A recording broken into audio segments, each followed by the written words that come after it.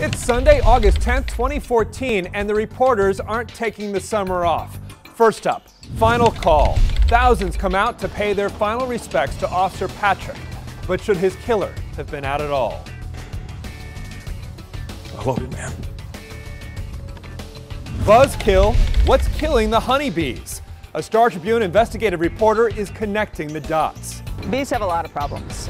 Khan versus Noor. It's the nasty Democratic throwdown in Minneapolis. Let's talk about the voter fraud. My campaign was accused. We catch up with both candidates still slinging the mud in the home stretch. I'm not sure he totally understands what's going on. The horse race, a crowded field in the GOP primary. Will endorsements make a difference? We think elections matter a lot. Is anyone really paying attention? That one didn't go over so well. All that plus an all-Republican breakfast club. Elephants don't forget, and neither do we. The reporters to your rescue.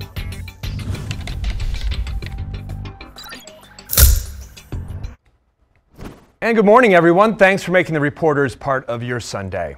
There are times when we as a community collectively embrace grief. When we recognize how fragile life can be, even as we appreciate our common humanity. So it was this week with the funeral for Mendota Heights police officer Scott Patrick. Quite frankly, any words I add at this point are simply redundant or inadequate. So I turn it over instead to one of those who knew him best. And I can see him now if he was here. He'd put his arm around me and he'd have a smirk on his face, a twinkle in his eye. He'd say, "Hey, not bad for a Humboldt grad, huh, cadet?"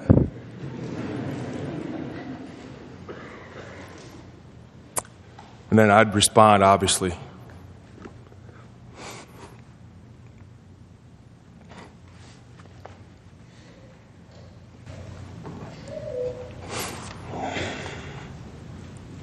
I love you, man. Officer Scott Patrick, badge 2231, is out of service. End of watch, July 30th, 2014. Those just a couple of the moving moments from Officer Scott Patrick's funeral. Police officers from all over the country joining in the nearly 8-mile processional. Everything seemed to stop as the communities of West St. Paul and Mendota Heights said their final goodbyes. Some of the most moving images were actually on social media. This one from Pioneer Press photographer Ben Garvin really got me. "Will he look after our cat in heaven?" asked this girl to Mom. As a policeman, he probably would be willing to do so, Mom said. Another from Ben Garvin of Patrick's widow, Michelle, waving to those along the processional.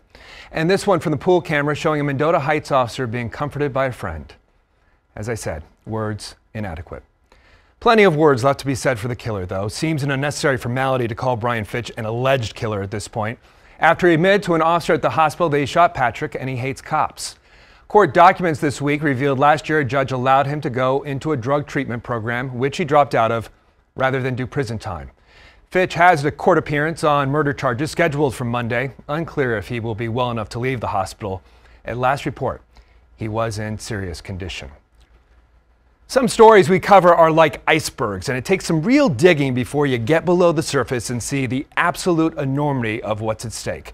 So it is with an awesome series of reports in the Star Tribune about what's happening to our honeybees, which seem to be dying off in epic numbers.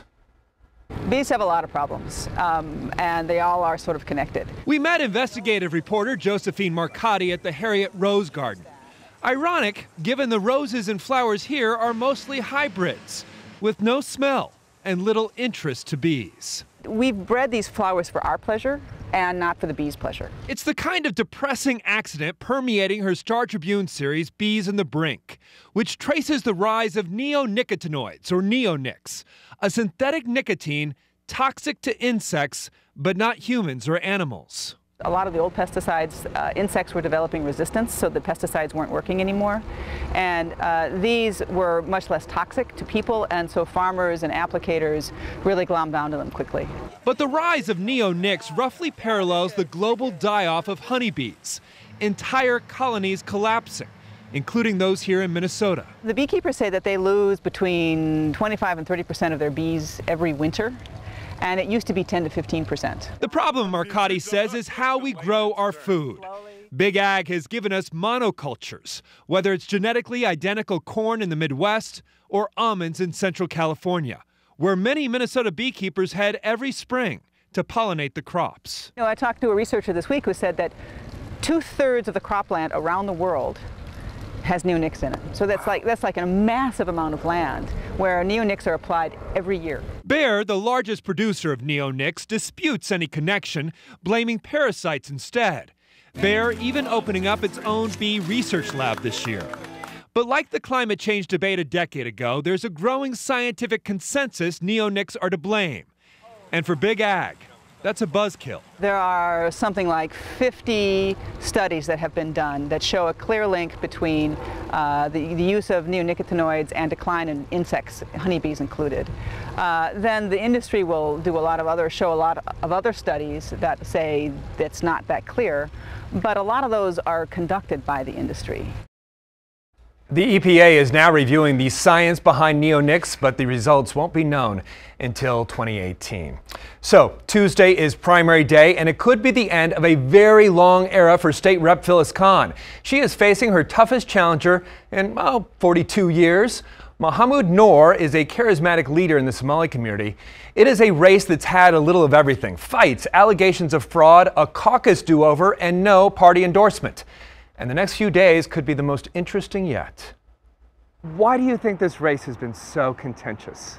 Well, if I look at this race, I think this district, this is one of the unique districts in the state. The demographic, this district has changed, the needs have changed. Mohammed Noor is the very face of that changing demographic. Stretching along both sides of the Mississippi and Minneapolis, House District 60B includes Cedar Riverside, Seward, and the university. Some calling it the campaign of 3 S's: students, seniors, and Somalis. Phyllis Khan has represented this district since 1972, the year of the Watergate break-in. On the pro side, Phyllis Khan has been in for 42 years. Yes. On the con side, she's been in for 42 years. How do you look at this? Okay, well, what I look at it is the first thing I do is I pull out my record. This Democratic primary has revealed deep rifts in the Somali community. City Councilman Abdi Warsami endorsing Khan, who was instrumental in redrawing the boundaries that helped get him elected. There was a second caucus after a brawl broke out at the first, and an election judge who offered a biased translation. This line is a Somali brother, and this line is the old Jewish lady. So Let's talk about the voter fraud. My campaign was accused. And Khan even accused the Noor campaign, falsely it turns out, of voter fraud, because more than 100 people had registered to vote using a P.O. box at 419 Cedar. Not legal, but also apparently not intentional. By and large, it's devolved into a schoolyard brawl. And this person running against me is very ambitious. He's like the 4th thing he's tried to get. Khan, who has a PhD in biophysics from Yale, has been a liberal lightning rod over the years, but she now chairs the Legacy Committee, which lets her bring home the bacon. My district got the highest percentage of appropriations from the bonding bill this year to the university, and I'm on the Ways and Means Committee, and there are no freshmen on the Ways and Means Committee. But Noor, a school board member who narrowly lost a bid for the state Senate, has made universal preschool his priority issue and says Khan hasn't done enough for the community, especially its newest members. I really respect Representative Phyllis Khan, but in today's society, seniority hasn't helped much. How good a job do you think you have done looking out for the Somali community? I've done a super job on that. Everything that touches the society, we have to deal it in one whole picture. You talk a lot about big picture things. Correct. Big picture things that are awfully hard to change. And that's what legislators are supposed to be doing. Somebody who's going to represent the community has to understand the bigger picture. But we also, politicians I know, look for the quick wins. Right. Things that they can get done when they get in. Mm-hmm. What would some of your quick wins be? One of my quick wins, I'll always repeat, I want to make sure that my kids have a better opportunity. I want all the children have a better opportunity. Education is a key. Someone says they're going to come in and be a leader. You don't. That isn't the way the legislature works. I'm not sure he totally understands what's going on. I actually already absentee voted. Oh, okay. Go out on the campaign trail, and it seems most folks have already made up their minds. I already voted. Thank you, 2 weeks ago for you. But it's voter turnout that may ultimately decide this race. At Minneapolis City Hall, there's been a steady tide of voters coming in to vote early, many of them Somalis. but say this, voters have a clear choice in 60B. The youth and vision of an outsider, or the pragmatism of an experienced lawmaker, the ultimate insider. And it's less than a week. So I hope you'll look at that. It's Tuesday. Khan, by the way, got the Star Tribune endorsement. In a different time, candidates coveted newspaper endorsements, probably not as much anymore in the current media landscape. But even as some newspapers are getting out of the endorsement biz completely, the Star Tribune says that is still part of its mission. I sat down with editorial page editor Scott Gillespie, who explained that a dozen people interviewed the candidates for about 90 minutes, the newsroom not involved in this. He acknowledged that with Glenn Taylor buying the paper, people will probably be looking for any conservative tilt, especially in the general election. He says they're still looking for politicians who have experience, new ideas, and can reach across party lines. But he says the Republican gubernatorial primary presented some unique challenges. The major surprise on the gubernatorial side was how much the four candidates are alike on the issues. Really tough to, we would ask them, how are you different from the other three? And they didn't have very good answers for that. So the voters have a tough time sorting through those four candidates, I think. Do you think it comes down to a personality contest then? I do. They'll admit that. They say that well, it's not so much about where we are on the issues, it's about who we are. And in the end, the Star Tribune gave the nod to the endorsed candidate, Hennepin County Commissioner Jeff Johnson. Sounds like they were also pretty impressed with former state rep Marty Seifert. Former House Speaker Kurt Zeller's hurt, they say, by his role in the government shutdown, and the editorial board said businessman Scott Honor has the bank account, but maybe not quite the experience, not yet. In the primary for Al Franken's Senate seat, the Strib endorses state lawmaker Jim Abler, a well-respected policy guy, kind of a policy wonk, over businessman Mike McFadden, who has the party endorsement. We are going to talk a lot more about both races coming up in the Breakfast Club. But the Vikings play their first preseason game Friday night at the retrofitted TCF Stadium. The capper to a very busy sports week. Dawn Mitchell joining us from TCF. Dawn, first want to talk basketball with you. Kevin Love, trade worked out in principle with the Cleveland Cavaliers. Are the Wolves resigned to the fact that they won't field a championship team or even be a playoff contender and they're just fine with that? You know, no team, Tom, is ever content with that. But some people are saying that Glenn Taylor will pay enough to get a star here, but maybe not enough to surround a star with more. We've seen that with Kevin Garnett. We're seeing it now with Kevin Love. But you know what? Right when you want to compare the Kevins, you have to look at their personalities. Kevin Garnett did it perhaps the right way from a PR standpoint.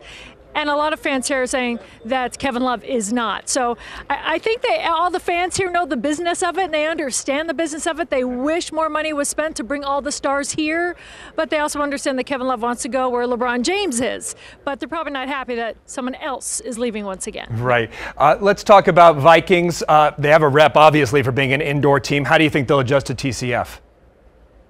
You know what, they play out. What people forget is they play outdoor all the other 8 games of the year. Sometimes they don't always play in domes. So it'll be interesting. Even a lot of the players saying it's a different drive here. It's a different locker room. So maybe for these first few games, it's an away game of sorts. But these guys, professionals, and they've been in so many different ones, I think it's going to be fine. What's going to be key is when the winter comes here and the kickers, and if they can get home field advantage. So I think they'll do great, Tom, but how quickly can they claim their home field and own it for the next 2 years is going to be the question. Yeah, I remember that one game that was played there with all the snow. It was wonderful, but I think the novelty will wear off. Let's talk quarterbacks. It's been quarterback roulette for years now. Are we ever going to settle this?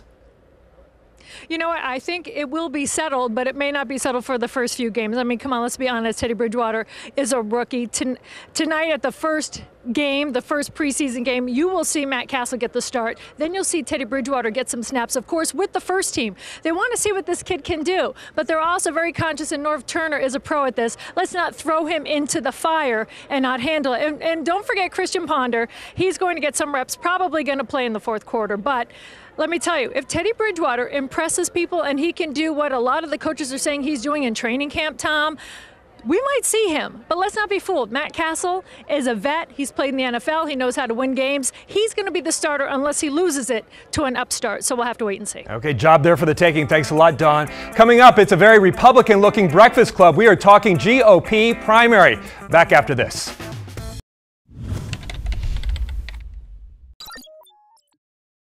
This is Marty Seifert.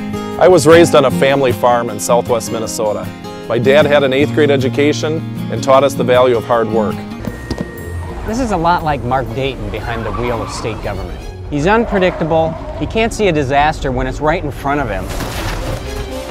And the only thing he gets right are the hard left turns. I've never raised taxes, and I'll never do it as your governor either. And the only candidate in the race that has the guts to put it in writing. He's a businessman, an outsider. You betcha. He'd be the only candidate who's not a politician. The only one. That is just a little sampling of the commercials we are seeing from the Republican candidates for governor. It is a four-way battle. Crowded field. Marty Seifert, Kurt Zellers, Jeff Johnson, and Scott Honor all want to be the GOP nominee. Primaries Tuesday to see who will take on Governor Dayton in November. Got an all-GOP breakfast club for you here today. Jack Tomczak from the Up and Adams show on TC News Talk AM 1130. Thanks, Jack. Republican political analyst Sarah Janicek over here, and Kelly Gunderson, who is a frequent talk radio contributor. Let's talk governor's race, guys. Crowded field. What strikes me is they're dropping out of the debates left and right. Only Seifert was willing to show up for the CCO debate. And at least if you buy the Star Tribune, not much difference between them. What do you make, Sarah? Well, this is our first mid-August primary. Last time we had a contested primary for governor in the GOP side of the aisle, there were 160,000 voters. I don't think we're going to get even close. They're talking 5% voter turnout, So maybe. The candidate who's got the best ground game, and theoretically who has done that through absentee ballots, first, you don't need an excuse, should be the winner. But we understand from Mark Ritchie this week, or last week, that absentee ballots are not as great a number as we expected. In 2010, the Democrats spent $10 million up to the primary. Republicans have spent up almost $2 million, and half that is Scott Honors. There's not as much excitement as I thought there would be in this, and frankly, I don't know who's going to win, and anybody who says they do is lying. I don't even know if Republicans care, do they, Kelly? At this point, really? I think actually quite a few of them do. I was seeing numbers estimating 15% turnout possibly on Tuesday, and that's even more than in years past. I think what we have to look at here, too, is that the governor's race hasn't had a primary for 20 years on the Republican side. So a lot of people like me, 45 and under, this is a new game for us. And so I think it's going to be really interesting what happens on Tuesday. Are we excited about the candidates? I ask that in all seriousness. I think of some of the things that some of the people I thought we'd be talking about. I thought we would be talking about Julie Rosen in the mix. There were some other big names that I thought might jump in, and so many people seem scared away. And does it look good for the party to have 4 white men? I had hoped we'd have Julie Rosen in the race as well, and I think your question's a great one. There is not a good high level of excitement. They are interchangeable on issues. I think, as best I understand it, I think that Seifert's probably got the best ground game because he's got the rural thing and he's been pushing the range. But on the other hand, I think there's such dissatisfaction with elected people that Honor's got a chance. I think people are tired of people who set out to be governor at the age of 16. We've had enough of that.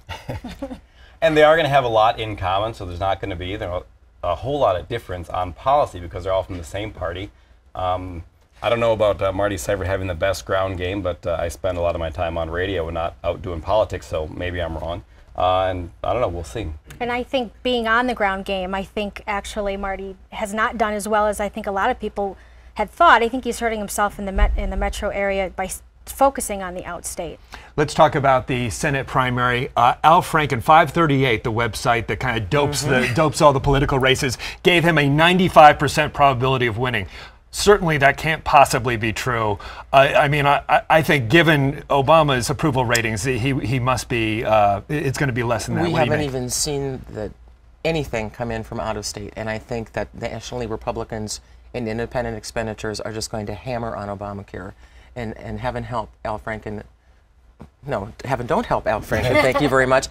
Who's voted lockstep with the president? His voting record. He's vulnerable. You know, I saw that graph that Nate Silver did, and it was funny how there was about 10 races up at the top that went 99-1 to down to Franken was 95-5. Then he's got this big jump going to 65-35, and then right in the middle, and then the same jump at the end. I think Nate's not doing enough groundwork. Jack, who do you think the best candidate is in the primary? There's a split between the endorsement and the party endorsement and the Star Tribune endorsement. Who do you think's best? As far as Best to take on, best to beat. Mike McFadden. You think Mike, why? He's got the money. He can attract national attention. Al Franken's got some natural advantages being in a blue state here, but he's done the work.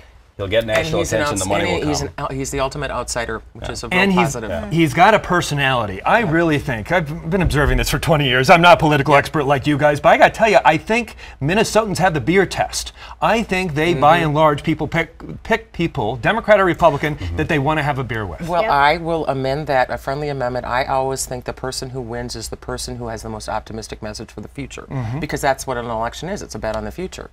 And I think that McFadden will be easily able to outdo Al Franken in that regard, and I think McFadden's got a great shot at winning. Do Republicans need a new issue? Right now they're going on Minshew and they're going on state office building. Do they have a better issue? I don't 10 think seconds. so. No. Okay, they need to find one. Thanks a lot, guys. We go on the record when we come back. That's my advice. Love just left us for Cleveland, and I'm pissed, and I'm going to burn his jersey, and I just need some angry Minnesotans to help me out. So who's with me? We have a men's basketball team here. I think instead of burning his jersey, we should send him a thank you card for trying so hard. Hey man, leave Kevin Garnett alone. Time to go on the record about Love's labor lost. As that video from comedian Mike Brody illustrates, here in Minnesota, we're not very good at getting angry. We should feel abandoned and hurt that Kevin Love is leaving the Twin Cities for Cleveland of all places. Forbes recently ranked us the 8th most miserable sports market. Atlanta was #1. But instead of getting angry at players who leave to get a shot at a championship, we internalize our hurt and anger. It's not you, we think, it's really us that somehow we're not good enough.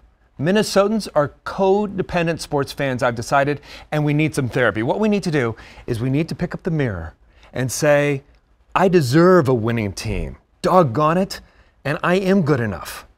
What's more, as a taxpayer, I paid for your stadium. I've subsidized your silly game. You owe this to me. Say it again, repeat, often, and get angry. That's the Reporters. We'll see you again next week.